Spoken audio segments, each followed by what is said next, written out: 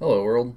In a lot of my videos I mentioned the C++ standard and its standards committee, and I want to take some time just to kind of explain what those are and how they work. The standard itself is just a document that is produced by the committee and voted on by a variety of national bodies that are all part of the International Standards Organization, ISO, and that just defines what commonly we mean by C++ when we're talking about C++. The committee itself meets about 2 or 3 times a year, and each of those meetings lasts 1 week. In recent years, each meeting would have about 110 to 130 people meeting at it, not always the same people.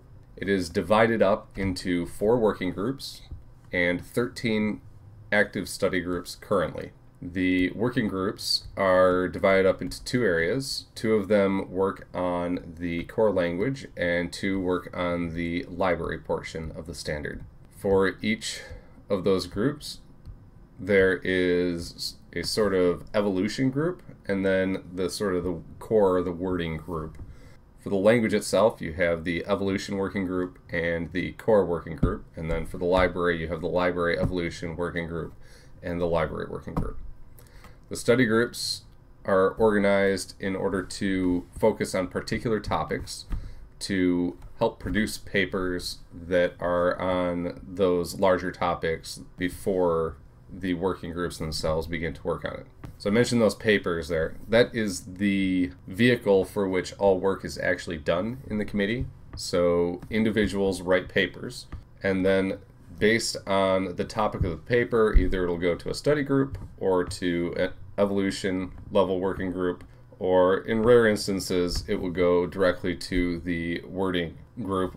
And those are usually just when they're trying to fix issues or bugs within the language. If a study group likes a particular paper, they will forward it on to the corresponding evolution group that will look at the feature that paper seeks to add as to whether or not it fits in the overall scheme of C++.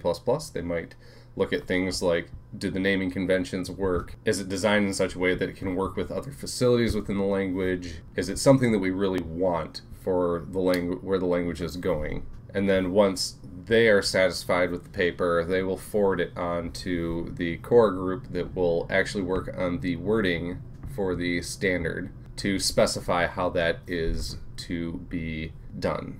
Once a paper has gone through a number of revisions and those groups all themselves seem to be happy with it, then the paper may come for a vote before the entire committee. We call those voting sessions plenary sessions. If the committee votes to adopt the paper, then the paper will be applied to what is called the working draft. The working draft is just effectively the entire standard to that point. At some point, the committee may decide that the working draft is good as a new version of C++. At that point, the working draft is voted to become what is called a Draft International Standard, or DIS. Once it goes to the Draft International Standard, that gives all the member nations a chance to submit comments called national body comments. The committee then goes through a round of addressing all of those issues as either fixes for the issue that's raised or explaining why the issue was rejected. Once the committee believes that all the national body concerns are sufficiently addressed, then there will be a vote to send the Draft International Standard on to become what is called a Final Draft International Standard, an FDIS, which is what will go to the national bodies to vote on whether or not it becomes a new international standard. Once that vote happens, the new international standard is finalized, then ISO stamps it as the new international standard. They then make the document available to the world so that everybody can be on the same playing field. So that's basically how this whole thing works and what I'm talking about. When I'm talking about the C++ standard, I'm actually talking about that document. When I am talking about the standards committee, I'm talking about those couple of hundred people that get together crazily 2-3 times a year for a week at a time and hash out the nerdiest technical details. If you'd like to find out more, check out the links below, or leave me a comment below and I'll do my best to answer it if I know it, or find out the answer if I don't. Thanks for tuning in, and I hope to see you next time.